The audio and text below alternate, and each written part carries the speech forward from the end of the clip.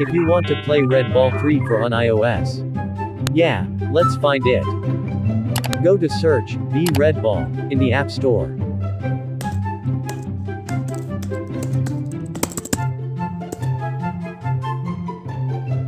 Now you will see there is a bonus pack on the game, but this size is 49, 1 megabyte in it, nearly 50 megabytes on the size in the application. Look like an online game but have found a Red Ball 3 and Red Ball 4. You have no downloaded yet, tap install and open for this application. After opening the game, take a look at the bonus pack from above on the left in this game. Well, this is an introduction to the name of the game Red Ball 3, which is opening the bonus pack from the game if you are now playing with an offline game for iOS, but there are some glitches in the game. I've helped it.